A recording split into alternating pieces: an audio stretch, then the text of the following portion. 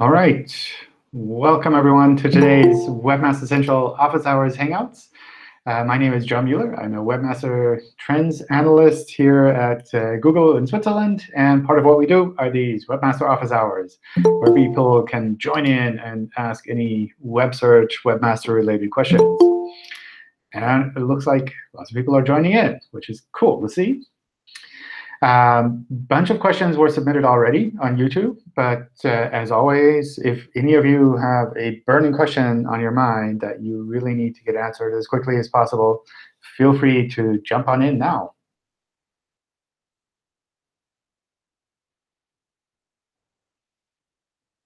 If not,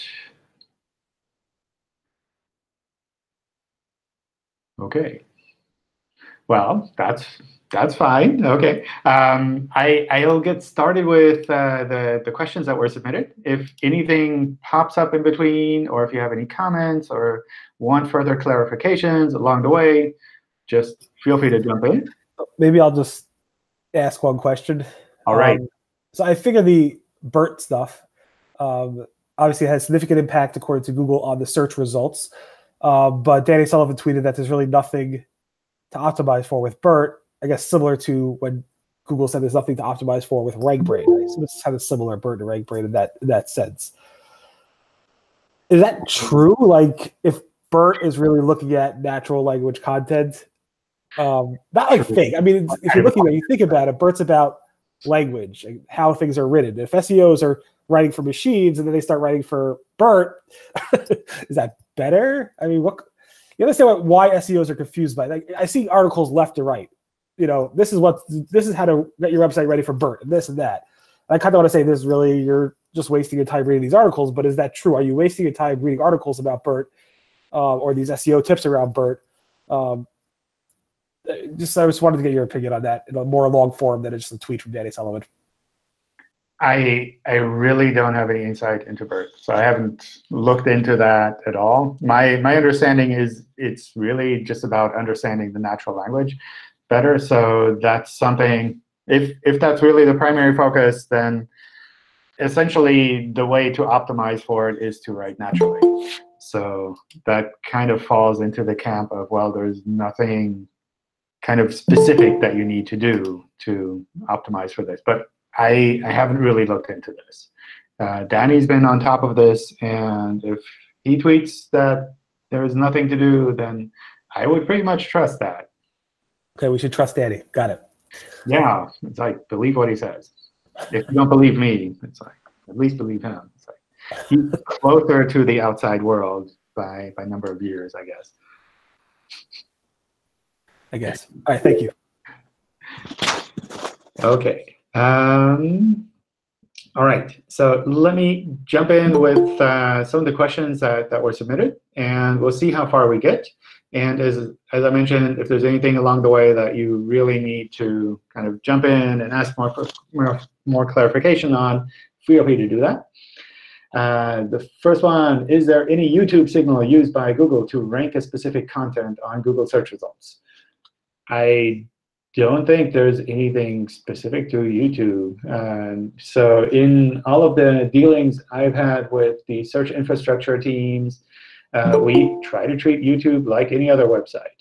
And there's a lot of content there, but it's not that there's anything specific to YouTube. Like, if someone were to mention a website on YouTube, then suddenly that would be more important. It's a website like any other. There can be links on there to external content. It can rank in the search results. It's essentially normal pages. New content on a few of our sites and not indexing in Google. Based on when this started, this seems to be related to the August 8th bug in the system. But while it was reported as fixed, it's still an ongoing issue in some of our sites. I reported this in the forum, but had no reply. So I have not had a chance to look at that forum thread. Looks like the question was just posted 13 minutes ago, so not that fast. But in general, if you're still seeing issues from starting around August 8th, then that would not be related to that bug. So those kind of indexing issues that we had back then, those were resolved fairly quickly. And it would not be the case that like one site got forgotten in a batch of indexing issues. Instead, what I would suspect is just that your site is seeing some ranking changes there, perhaps, maybe some technical issues on the site itself that have persisted since then. And that wouldn't be related to kind of the indexing bug. That would be essentially something that would happen independently anyway. But I haven't had a chance to look at your threads. I don't know exactly which site it is and what exactly might be happening there. Search Console shows the number of impressions a site gets at a keyword level. However, keywords that rank number 50 seem to get thousands of impressions, which is confusing, as few visitors scroll to page 6 of the search results. Could you explain how Search Console impressions are calculated, and if the listing needs to be visible in order for an impression to be registered for a keyword? So Search Console is really based on what was shown to users in the search results. And it's done by search results page, in the sense that if something is on this page, then we will count that as an impression, regardless of if it's within the viewport of that search results page. So that's something where if you're seeing impressions at that ranking, then that means we're showing those search results to someone. There's a Help Center article about this that goes into much more detail on which items are counted how and how the position is calculated. In particular, if there are multiple kind of fancy elements on the search results page, it might be that something like position number 15 is actually still on the first page. But that's something you need to look at the individual search results page for to see what could all be playing a role there. What also sometimes happens is that the sites get an average ranking fairly low, or I guess a fairly high position number, which means it's ranking fairly low. And it's just random people sometimes going there, but not a lot of people. So that's something that you would particularly see for queries where you think the competition is very high, where you might be surprised to see your site at all. But if every now and then people go that far down in the search results pages to see your site, then that would still count. Regarding hreflang tags, we have set up sites in a similar fashion to Amazon.com and Amazon.co.uk, where we have mostly identical English language content for 2 different geographic audiences through different domain names. We have not developed hreflangs between the URLs currently. Would you advise we spend development time to build this backend functionality, or rather put that time into improving the user experience overall? I guess there are a few aspects here that I'd like to touch upon. First, just because a big site is doing something specific doesn't mean that it's the correct thing to do or that it's the right thing to do for your site in your situation. Most other websites out there won't be Amazon. So if Amazon is ranking really well with one setup, that doesn't mean that you can copy that exact setup and rank just as high as Amazon, because you're probably not Amazon. So that's kind of the first thing to keep in mind. And that applies to all kinds of big sites. We often see that with people looking at Google.com as well, saying, well, Google.com doesn't use this type of structured data, or doesn't have an H1 tag, or something like that. Therefore, nobody needs this kind of structured data, or nobody needs this specific tag. And that's something I would advise not following. Just because a big site is doing something doesn't mean that you should be doing the same, or that you should not be doing the same as they're doing. You really need to adjust your strategy for your specific case. So that kind of out of the way. With regards to hreflang link annotations, essentially these would link 2 different pages for either different languages or for different markets together, so that when someone is searching and we would show one page, we would be able to swap out the URL against the other one. So that's something that, from my point of view, sounds fairly simple, but can be really complicated to set up, especially if you have a lot of languages or a lot of countries. So that's, I think it's good to ask if that makes sense to develop.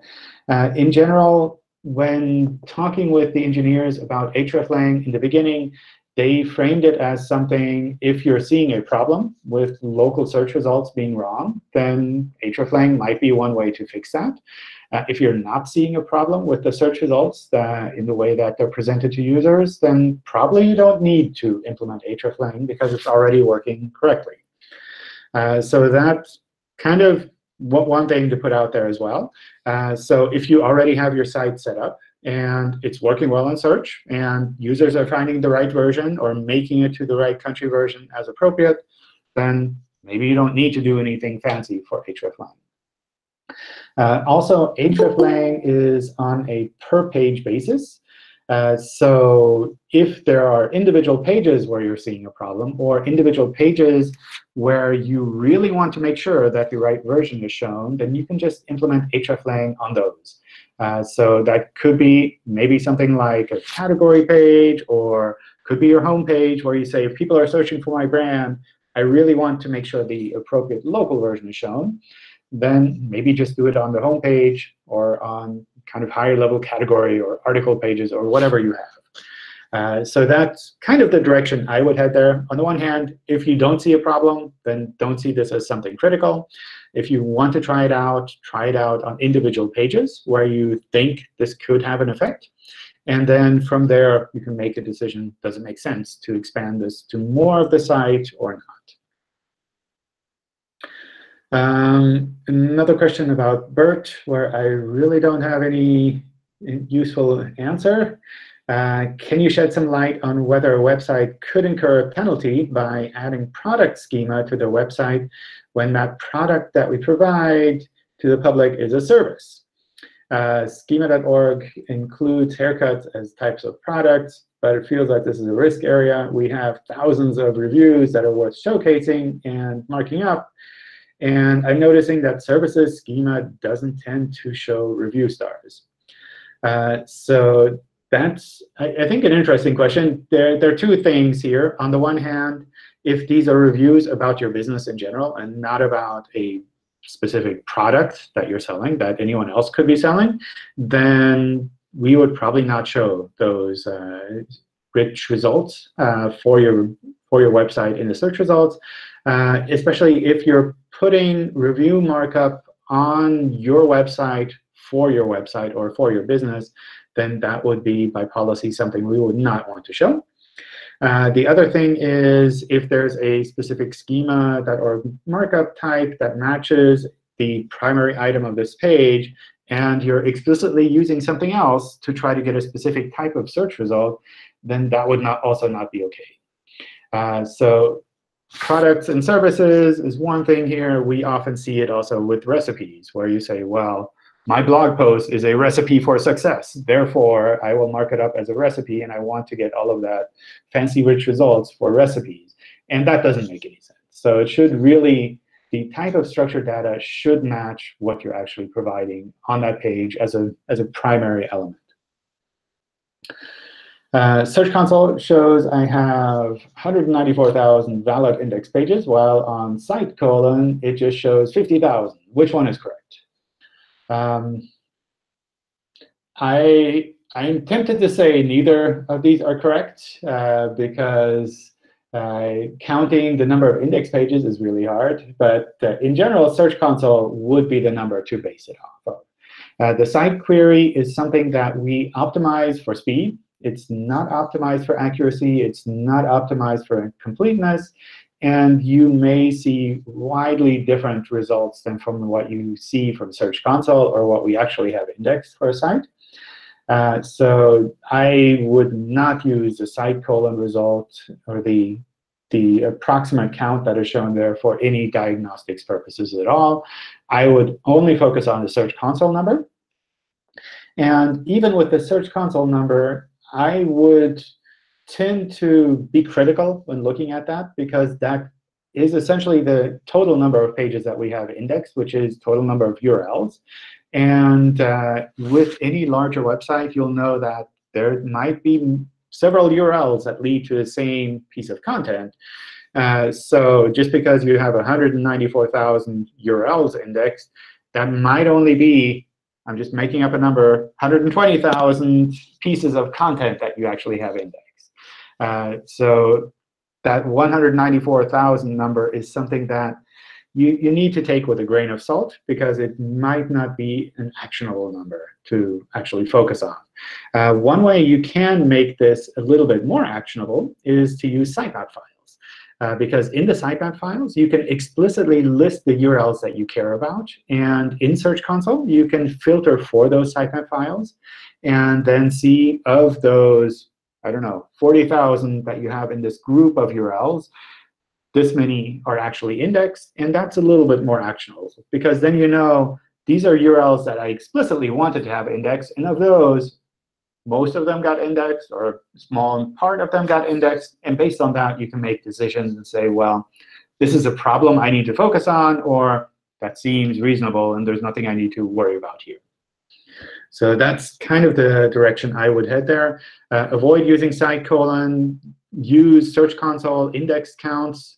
Or if you want to be more exact and have more actionable information, use sitemap files. I have one website that is not mobile first indexed ready. It has a really bad mobile pre-render that's not working well. After September 9th, the number of crawl pages per day in the old Search Console for the desktop site dropped by 99%, from 6 million a day to 100,000.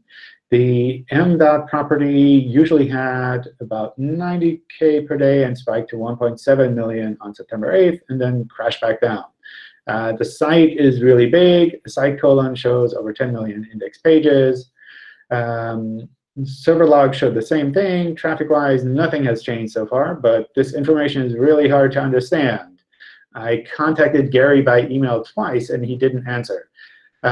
So Gary's a pretty busy person. And in general, when people have our email addresses, we can't guarantee that we're able to respond. Sometimes lots of things are going on, and sometimes we don't have anything specific that we'd be able to answer back. And it can just lead to a lot of back and forth that is not very useful for either side. So just because Gary doesn't respond doesn't mean Gary is ignoring it. But things get busy sometimes. With regards to the specific situation, it sounds like our algorithms were trying to see if mobile-first indexing would work there, and it sounds like it didn't work out. So I wouldn't necessarily worry about that. However, at some point, we will be switching all sites to mobile-first indexing. And that's something that we will announce at some point when that is ready, or when we kind of have the dates lined up. But that will happen at some point. So this is something I would personally recommend to make sure that it's actually working a lot better, that the mobile version contains the full content that your desktop version would contain, that the images line up, that the text is there, the internal links are there, the URLs, the structure, all of that works well. On the one hand, we need that for indexing. On the other hand, most users are using mobile devices too. So if your mobile site doesn't work, then that seems like something you should figure out fairly quickly, because you're probably losing out on a lot of traffic there. With regards to the mobile pre-render, I don't know, maybe if it's a JavaScript website and you're using pre-rendering, then that might be something that users wouldn't see so much. But still, like I mentioned, at some point, we will be switching all websites over. And we have no plans to have any option so that you can opt in or opt out of this. This will essentially happen at some point. So I would kind of get ready for that. When we do announce that, we will give sufficient heads-up time so that people can prepare. But it's not something that you can ignore forever. Does non-responsive properties such as HTML tables affect the ranking of a page on Google after the shift to mobile-first indexing? No. So that's fairly straightforward in the sense that if a page is not mobile friendly, that doesn't mean that we can't use it for mobile first indexing. So if you need to zoom in and different parts to see the content or swipe sideways and things like that to get the content is still there. And we can still index those pages. So in particular, desktop-only pages, kind of the old school websites that you would make in a text editor before all of the fancy CSS features and responsive design got popular, those work completely fine with mobile-first indexing because there's one version of the HTML, and it works for all devices. It's not easy to read on all devices, but it's available. So that works completely fine with mobile-first indexing. What will happen, though, is that we will not see this page as being mobile-friendly. And that can mean that we show it a little bit lower in the search results in general on mobile. Because if we know that a page is not friendly to mobile users and people are searching on mobile, then it kind of makes sense that we wouldn't rank it above similarly relevant pages. Can you clarify if there's any potential downside to truly comprehensive every indexable page XML sitemaps on crawl budget? Are there cases where we should simply let PageRank internal links drive the crawling versus asking Google to process a massive XML sitemap with many extra or low-value pages? So I could imagine some situations where a website is very limited in crawling, and you'd want Google to focus on like some primary pages. But in general, we would do that with sitemap files anyway. So sitemap file doesn't replace our existing crawling, but rather it helps us to crawl a little bit more efficiently. So even for a large website, if we have clear information about last modification dates, for example, then we can focus on those pages and crawl those a little bit more. And for really large websites, last modification dates can be really important because we don't have to crawl all of the paths that lead to that one or two links that go to this page. We can just recognize, oh, this page we've known about for, I don't know, 5 years has changed now. We should go look at it the next chance we have. And we don't need to kind of recrawl everything else. So my recommendation, especially for large sites, is to use a comprehensive sitemap file and make sure that you have all of that in the sitemap file properly. And in particular, that you use a good last modification date on those pages, or for the URLs in the sitemap file. John, on that topic, Bing has been doing stuff around webmasters submitting content they want them to crawl versus, and then even going beyond that and saying, send us all your HTML. Have they reached out to Google about potentially doing that with them that you can't talk about, that you want to talk about live on this broadcast so everybody can hear about it? I'm not aware of anything specific happening in coordination there. So we do have the indexing API, but that's, I think, significantly different from what Bing is doing at the moment. And the indexing API is specific to jobs and live stream content, I believe. And for that, you would also submit the URLs. I think every now and then there are discussions around what can we do to make it easier for sites to submit content, especially large sites that change quickly, so that we don't have to crawl them and kind of go through the HTML. But in the past, all of these discussions have ended up with, well, the HTML is actually pretty useful, and it's useful for us to make sure that this content is actually on the page itself. And it requires a lot kind of less unique infrastructure on the site side to actually index the content. So that's something where I don't know if this will never happen, but at least so far it's been the case that we've said, well, we prefer to be able to crawl pages and to kind of pick up the content from there. All right, thank you. And I don't know if there are any kind of secret discussions happening with Bing in the background where I'm like stepping on people's toes. But at least as far as I know, that's the case. More crawl budget questions. I'd love to know how you calculate and plan crawl budget. Is Google planning and calculating or just counting crawl demand and crawl budget on a folder level? Or I think is on a domain level or web server level, or any other option. So I think Gary's blog post from 2017 goes into this fairly detailed. So I would definitely check that out. He has kind of written that up fairly comprehensively. And I believe all of that is still all relevant. In particular, we try to calculate the kind of load that we can put on a server on a per host level, because that's usually the level where we see the kind of the reactions of a server.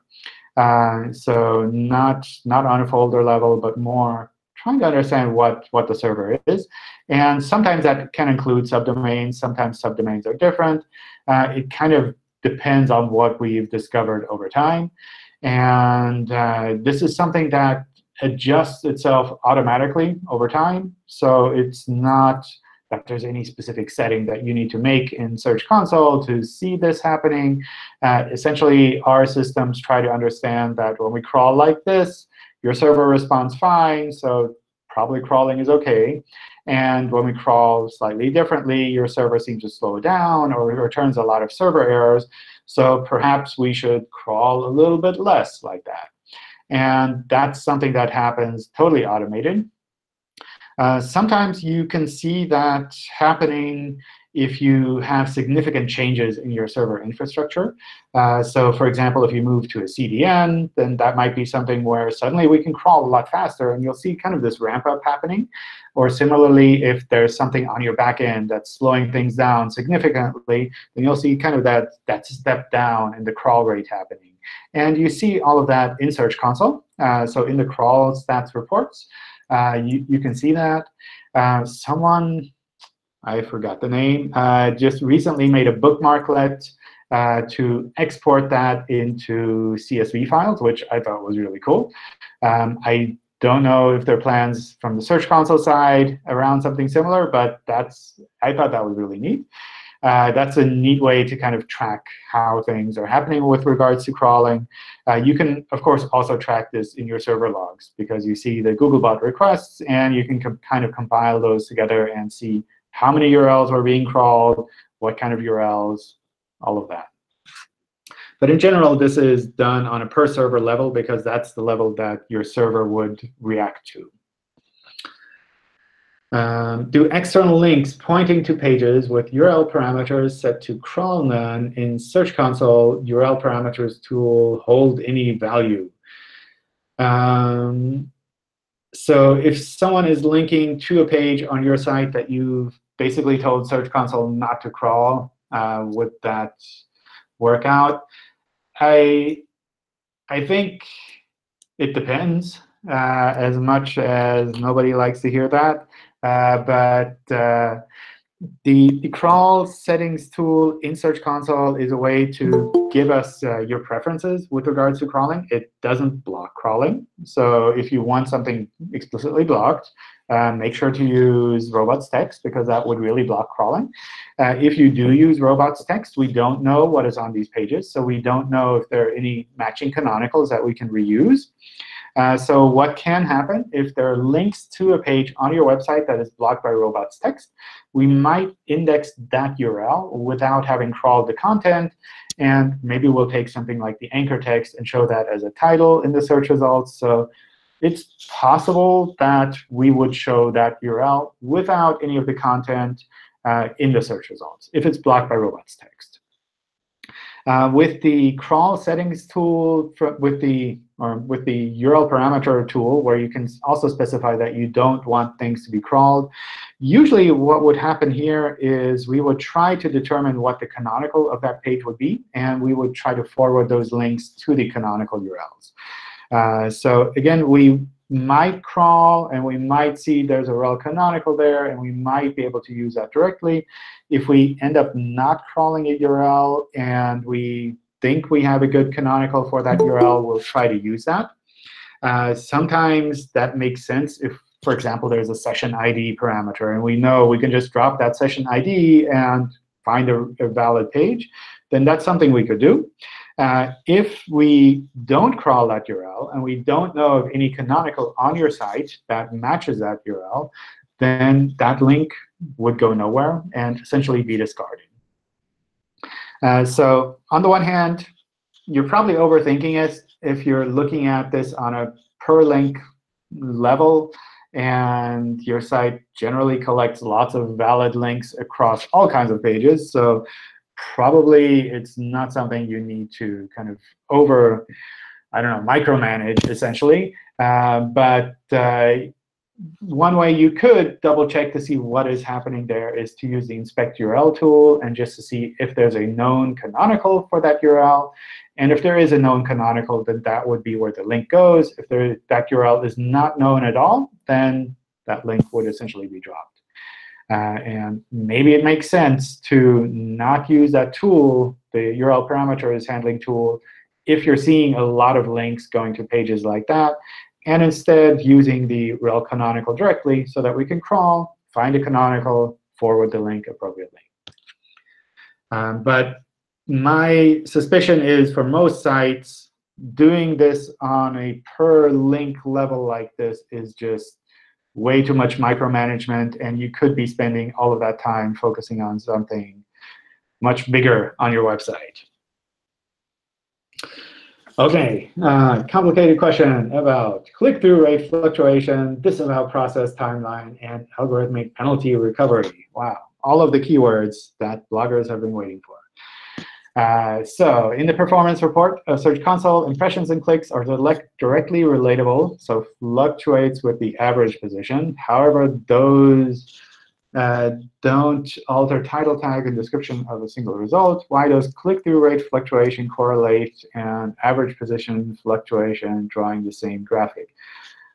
I think this is very site-specific in the sense that on some sites, you will see clear correlations between any one of these metrics, which could be like, I don't know, the click-through rate is pretty stable, and the clicks and impressions are pretty comparable with regards to the trends. And on other sites, you might see completely different results, or it might be by query or type of page. So I wouldn't assume that anything here is generalizable to all websites, all URLs, all types of queries.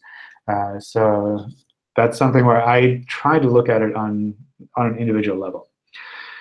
If 80% of a backlink pool is toxic, and assuming all toxic links are marked and disavowed at once, how long does it take Google to get this change into account? So I don't know if you can say that links are toxic. Essentially, toxic in this sense would mean that someone has been building these links over time. Usually, that's like stories from old SEOs where someone previously went out and bought a lot of links or set up this crazy link network.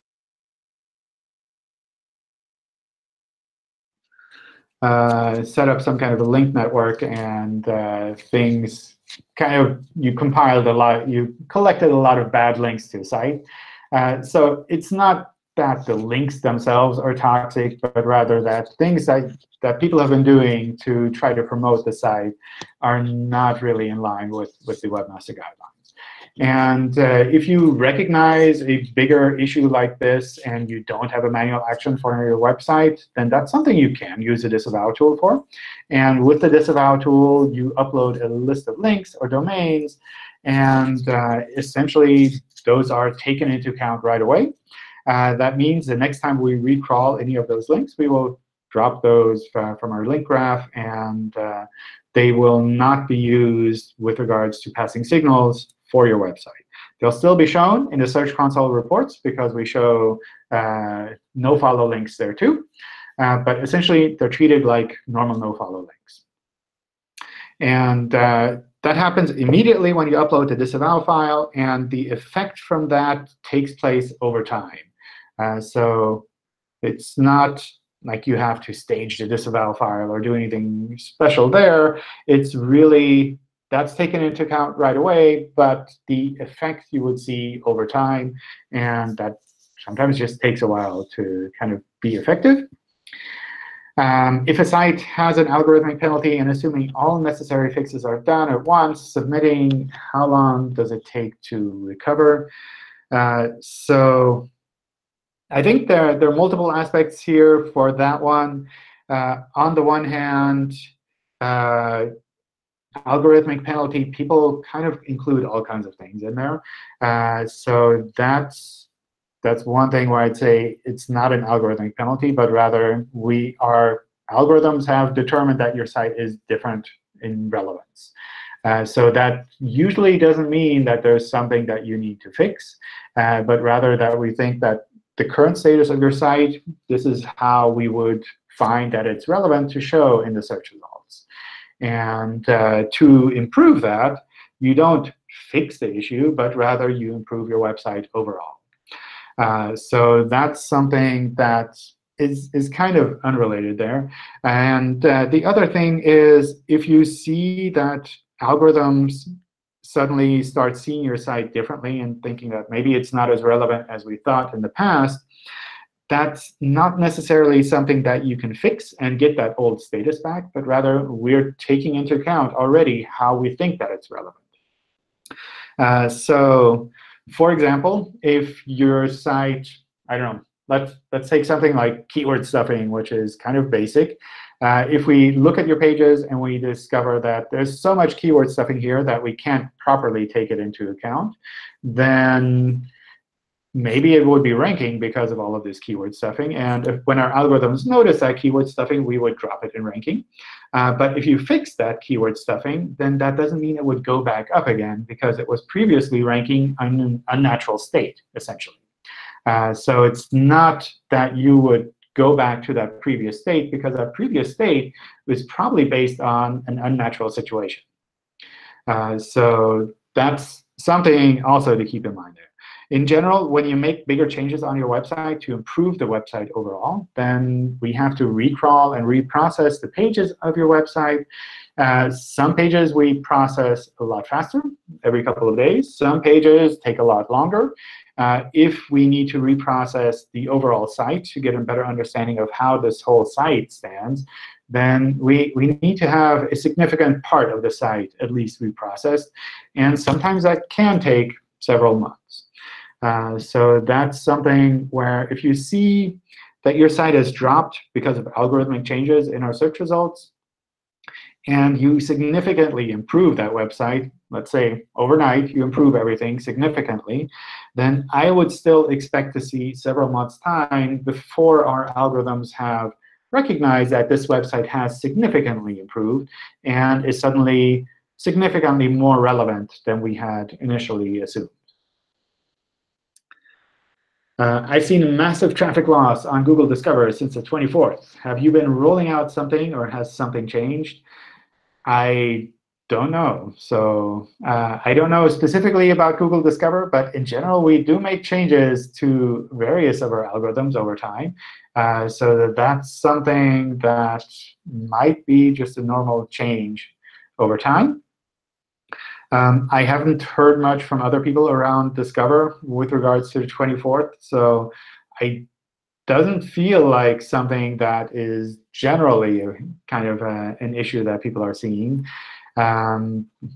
So it's really hard to say there. Also, with Discover, it's not based on the queries themselves. So it's something where sometimes it can be tricky to figure out what you can do to kind of appear well in Discover, to match kind of the interest that people generally have when they see sites in Discover. Since a couple of weeks, we're noticing more and more often this kind of behavior. New and fresh pages appear to be correctly indexed in Search Console, but we can't find them with a site operator. After a while, usually some hours, they appear in the search results, but usually too late to get traffic as fresh pages and news trend is over. What could be causing it? I don't know. So I believe you also asked this on Twitter and had some sample URLs. So I've pass those on to the team to double check. But from what I've seen, this seems to be something specific maybe to your website. I also haven't seen other people talk about this much externally. So I don't think there's something very generalizable that is there.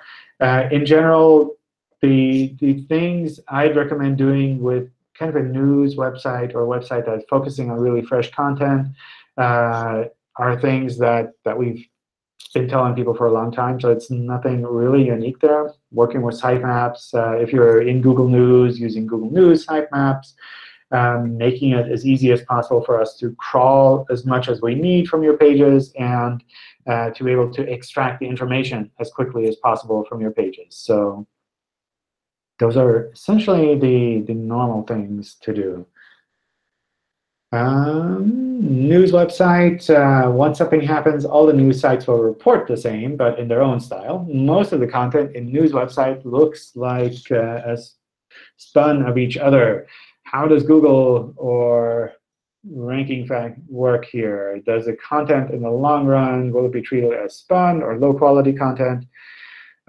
So I hear this every now and then, but I think in short, when you're creating news, when you're writing about events, everyone writes things in their own way.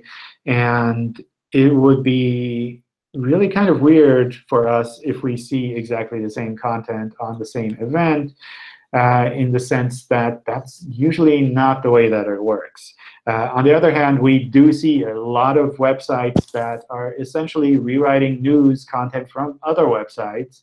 And usually that's pretty obvious when you manually look at these pages and you kind of like search across the web. Either, on the one hand, you kind of read through the content and you think this is like weird phrasing. How did this happen? And if you start searching for it, then you notice that actually, sentence by sentence, it's the same as something from some other media. So from my point of view, that's not something where it's like you're reporting on the same thing, therefore you write the same thing. It's really you're taking one article and rewriting it. And from my point of view, that is essentially spun content. So that's something where our algorithms, ideally, should recognize this and say, well, this content is not really as valuable. We need to focus our resources, our crawling time, more on this other website that actually produced the original content. So my recommendation there would be really to focus on creating your own unique, compelling, and valuable content, and using that primarily. If you need to supplement this with content from feeds, something like, I don't know, from the AP or some of the other bigger kind of press agencies, then that's fine. But you don't need to rewrite that content. That's something you can kind of reuse.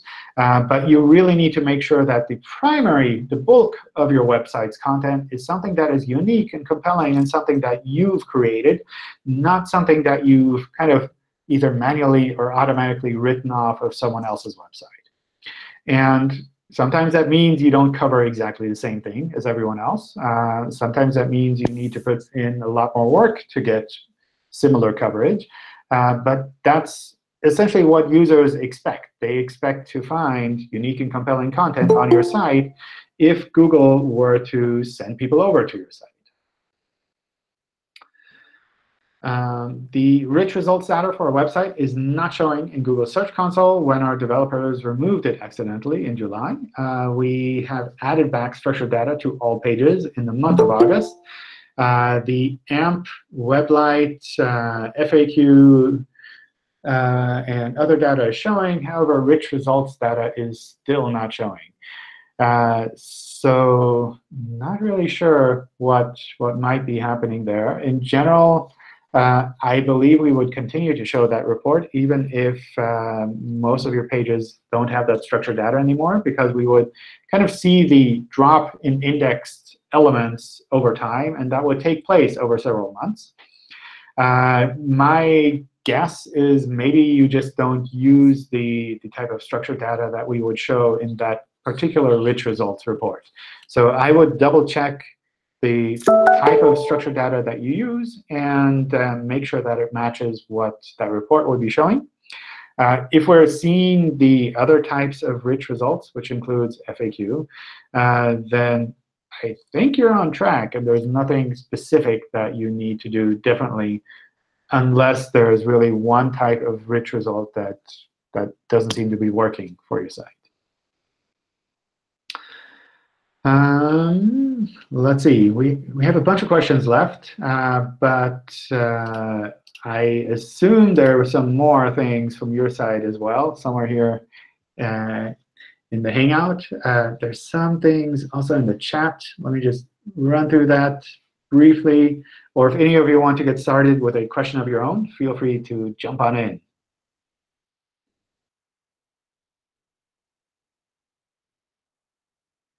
Wow, no question. Hey, John, I have a question. OK. OK, my traffic has dropped since October 8, and even I cross-checked with the Search Console, the crawl stats.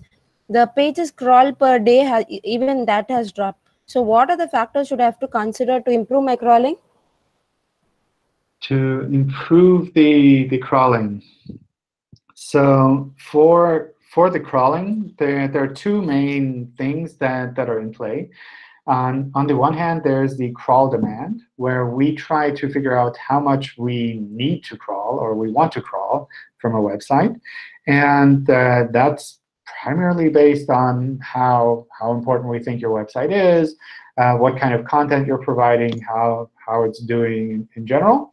And on the other hand, there are things that limit the amount of crawling that we would do, which kind of goes into the general category of crawl budget.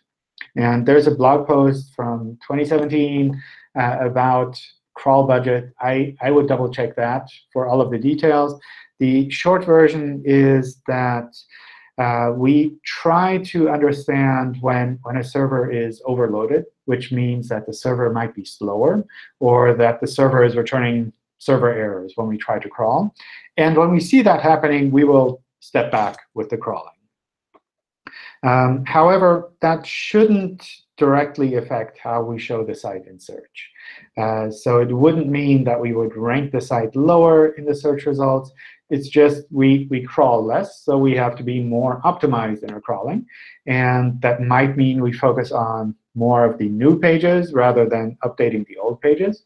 And even in those cases, we would be able to rank pages properly, even if we can't crawl that much. So more crawling doesn't mean better ranking. Similarly, less crawling doesn't mean worse ranking. But if we can't crawl enough of your website to actually keep up, then that's something that would be problematic. So instead of focusing on the crawling, my recommendation there would be to try to understand better what is happening with the ranking side, with the traffic in general. The usual tips that I have there is to look at this on a query level. So to go into Search Console, look to see which types of queries have less traffic. And then you can also compare that to which types of pages have less traffic. So in Search Analytics, you can compare, for example, this month versus last month's. And then you can see the drop in impressions. You can sort by the impressions that change the most. And you can look at the types of pages or the types of queries where these changes happened. And based on that, sometimes you can recognize technical issues where you see, oh, this part of my website used to get a lot of traffic, but now doesn't get a lot of traffic. Maybe there's a technical issue. On the other hand, maybe you can recognize general quality issues as well, where you see that, well, my website used to get a lot of traffic for these types of queries, but actually, maybe my website is not the best result for those types of queries, which could be OK, where you say, well, I get less overall traffic, but I get more targeted traffic. And that could be fine, too. You could also be getting less overall traffic and less targeted traffic, in the sense that, well, I try to target those queries, but I'm getting less traffic for those queries. And that could be a sign that you need to just I don't know, just as easy to say, improve the quality of your website overall. So that would be kind of the different directions I would take there.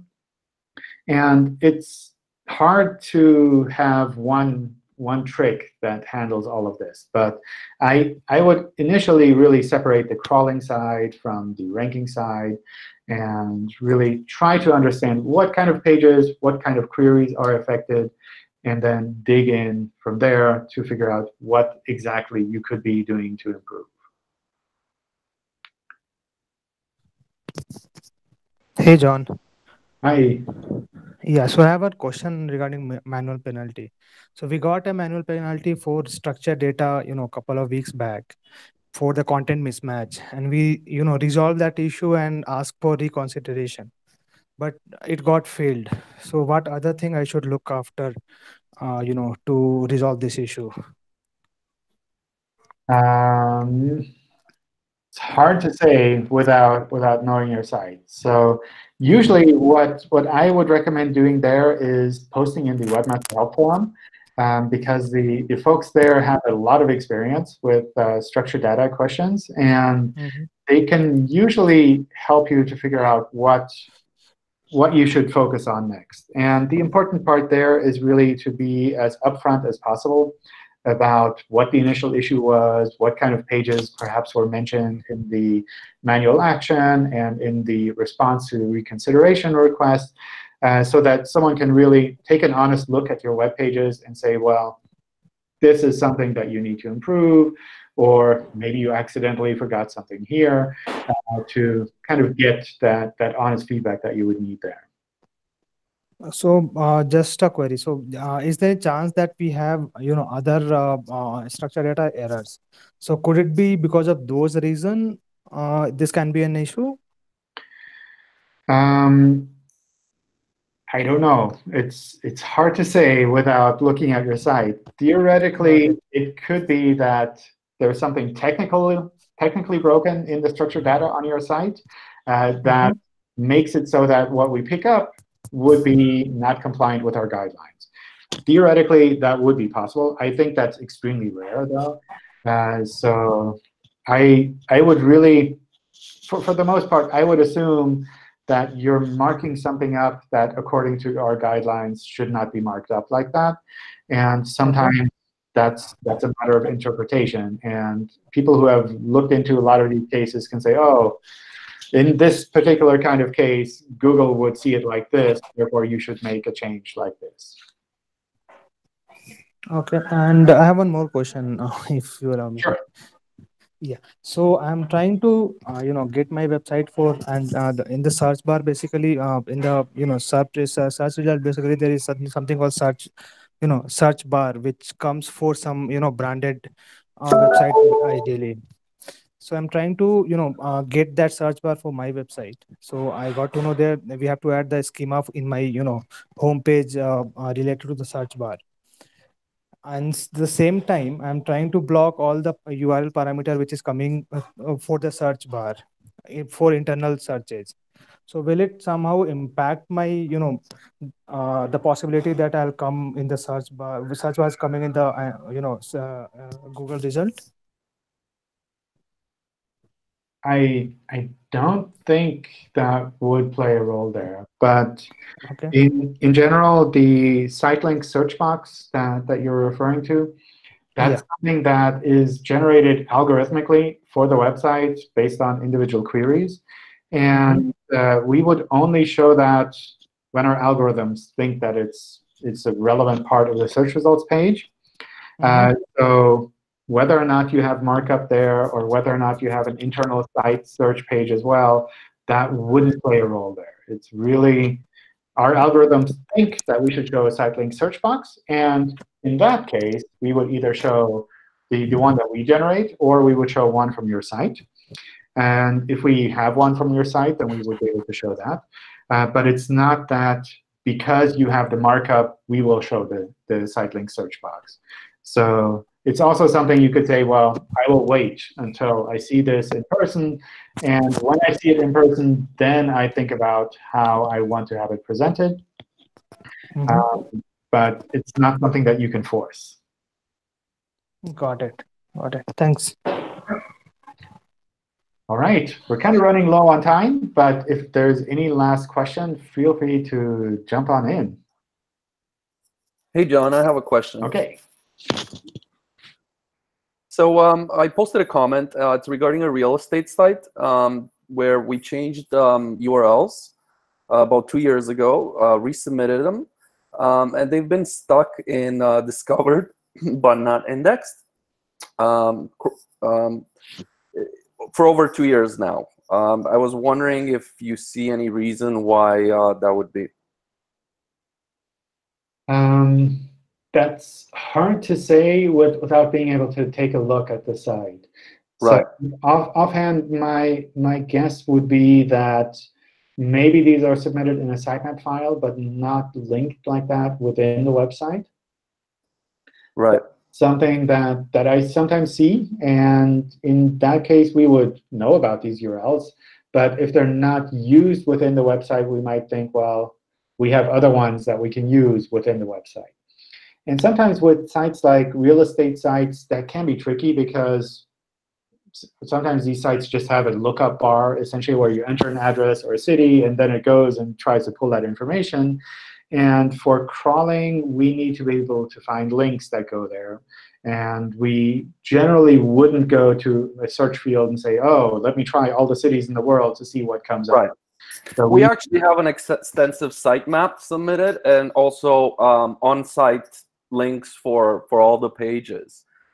Before we changed URLs, everything was working beautifully. After we introduced these URLs, which were probably about 800,000 new URLs, we thought it would take Google a few months to recrawl them and detect that. But after 2 years, it still hasn't picked up those changes. OK, so what I would do is find the higher level pages that are still being indexed and use the inspect URL tool to check the HTML that comes out from those pages so that you can confirm that Google has indexed links to those pages. Because if we know that the links are there, we can kind of flow the signals to those URLs, and we can start crawling and indexing those a little bit more. That's kind of, I'd say, the first step there. The second step would also be to double check that none of these pages are indexed, or all of them are kind of like blocked like this. Only about 10% of the site. So some of them are being indexed in that case? Correct. OK. That makes it more complicated, but yeah, that's why it's been very confusing, because it's a real estate site, so we publish new pages every day, and 10% get indexed, the rest don't, and there's nothing different on them. If you could drop some example URLs of ones that I did inside the comments. Yeah. Ideally, just like respond to your own question in the YouTube comment part there, and I can pick that up afterwards and see if I can find something specific there that I can point you at. All right, thank you. Sure. All right, since we're kind of out of time, let's take a break here. There are still more questions submitted, which is a good sign. I have another English Hangout lined up for Friday. Next week, I'll be at the Webmaster Conference in Mountain View. If any of you are there, come and say hi. And I also have a German Hangout lined up on Thursday. And we'll have more English Hangouts, I guess, when I'm back from there as well. All right. So wish you all a great week. And thank you all for joining in. Thank you, John. Bye.